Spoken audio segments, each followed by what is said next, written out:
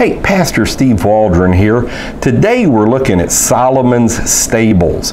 Now this is in Megiddo. If you remember in 1 Kings 4:26, it said that Solomon had room for 40,000 chariots. If I remember, stalls for 40,000 chariots here. And they have discovered this. Now there's a place in Jerusalem called Solomon's Stables that is not necessarily the same place, but this is in Megiddo, which we would know as Armageddon, the plain of Armageddon. I've been here, and so it's just kind of fascinating. Now, there is some dispute now on whether this is in fact Solomon's Stables, or did it come just a little bit later.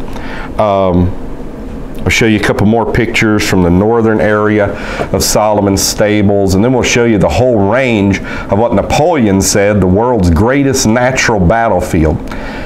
So now they're saying maybe these stables came more from the time of Jeroboam, the last Jeroboam, not the first Jeroboam, or Hezekiah's time. And they have kind of proved conclusively, whenever it was, this area was for chariots. It was for the training of chariots. It fits Nubian horses just perfectly, the stalls do. And they say it's not natural for them to run in chariots. They kind of want to look at each other and stuff. So they have to be trained. But there is some evidence that it is, in fact, Solomon's Stables. So Solomon's Stables were either here or somewhere else. But we do know that these things were in the Holy Land, very close to Solomon's time. Here's another view, one of a manger and one of a rock that came from Solomon's time.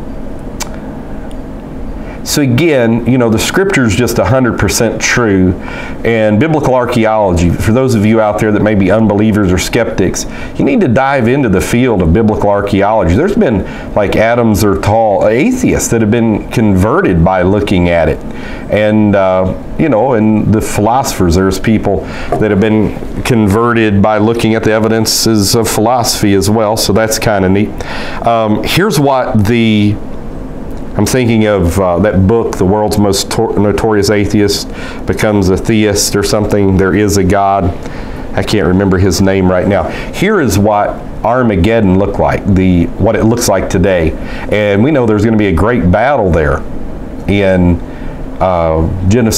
Revelation 16. So that's kind of fascinating. So Solomon's Stables, they're finding stables fit the bill of Solomon's Stables. There's some debate. It's either from 1000 BC on up to 700-800 BC, kind of around the same time periods. So the Bible, once again, is proven true. And it's true. It will change your life. It will cleanse you. It will save you. And so many awesome things. Just believe the Word of God. This world needs a ground of certainty. We've got it in the Scriptures. God bless you today in Jesus' name.